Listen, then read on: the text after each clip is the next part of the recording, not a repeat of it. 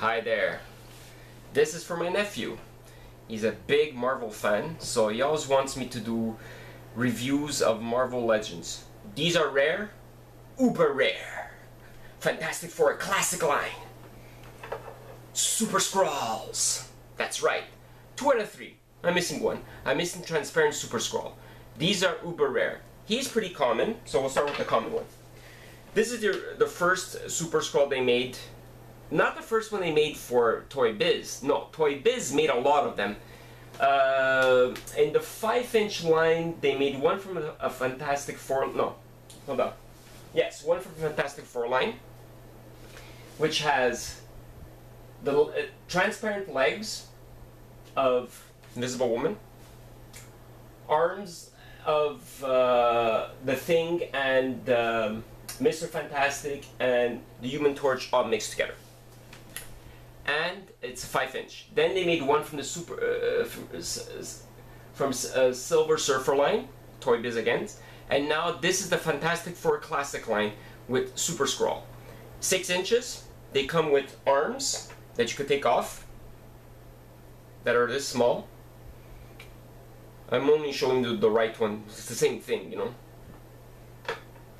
So you take off the arms, and you could adjust and put different arms. Like say this one here, as you can see, this is the arm for the one that looks like more like the Human Torch. So basically I could take out this and make him a different version of our Super Skrull. And so going in. Okay, so you know what I'm going to do? Change this one and put him in this one. It's not going in. Go figure. It doesn't want to go in. Okay then. This Super Skrull, I like it. You see that it has the arms of the Thing. And it has also some like kind of crystallized things. You could change them.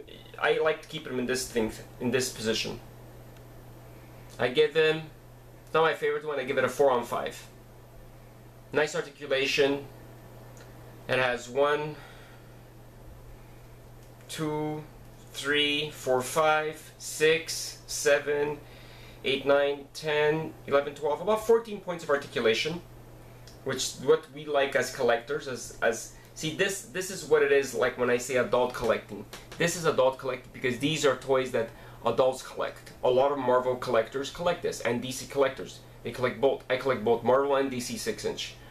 Even if it's a 3-inch figure, I'll still collect it if it's never been made or it's really well painted. 4 on 5. Second one, we go to the Human Torch looking one. He still looks like the Human Torch, but also has parts of him that looks like the Thing. I love this one too. I put him regular arm and one of the big arms that you could see that it's movable. I didn't show you in the other one. This one I get a 15 on 5. It's my okay. This one goes for, I would say, between $35 and $45. Yeah, the value. And this one I would say goes for a little bit more. I would say it goes for more like about $50 to $75 loose. In the package, $100. With the regular Super Skrull, I would say it goes for like about $65, $75 in the package, probably a bit more. They're getting harder and harder to get. They didn't make much of these. Dragon Man from this line is super uber rare, and I'm not gonna pay $800 for a figure. It's ridiculously stupid. When it first came out, it was flooded with Dragon Mans. You get 4 per case. Now, it's funny because it was 4 per case, and one of these per case. You got one of him, and one of the transparent one in every single case of Fantastic Four. You got 4 Dragon Mans. No, you got 2 Dragon Mans, one of each Super Skrull, and you got 1 Kang, and all the rest were I think 2 Invisible Woman, two Mr. Fantastics, no, one Mr. Fantastic, two different things, and two different Human Torch. Plasticjunky out. Thank you for watching my Super Skrull Fantastic Four video. Stay plastic, stay fantastic, my friends.